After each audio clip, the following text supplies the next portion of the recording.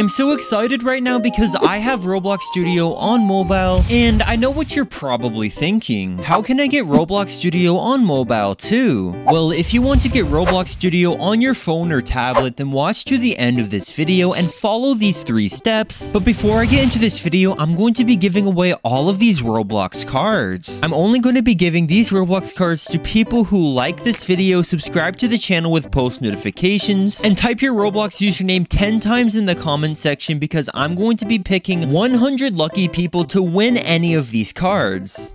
Now, the first way to get Roblox Studio on mobile is to visit this game called Studio Lite. Now, this isn't the official version of Roblox Studio, but this is pretty much identical. But if you don't want to use this unofficial Roblox Studio on your mobile device, then keep watching this video to the end, because I know the official way on how you can get Roblox Studio on mobile without having to play any unofficial Roblox game. So we're on the Roblox homepage right now, and there's a few steps on what we have to do in order to get the official Roblox Studio app on mobile, so keep watching to the end of this video. Anyway, so basically what we want to do right here is we want to go ahead and click the create button on the Roblox homepage. Now basically, after we click the create button, we have to download Roblox on our mobile device right here. So what we want to do is we want to actually go onto the computer mode of this website, so tap the AA button right here, and if you're on Android, you have to figure out how you can request the desktop website. So click request desktop, and we basically want to click Studio right here, and as you can see, it says checking for Roblox Studio, and we can basically download Studio right here. So that's what we're going to be doing right now, so keep watching the video. Now what you want to go ahead and do, this is the most important step, you want to click download Studio right here, and now this Roblox Studio DMG file will pop up. You want to click download. Now after we have downloaded Roblox Studio, you have to figure out what type of device you're on. So if you are on an Apple device, we are basically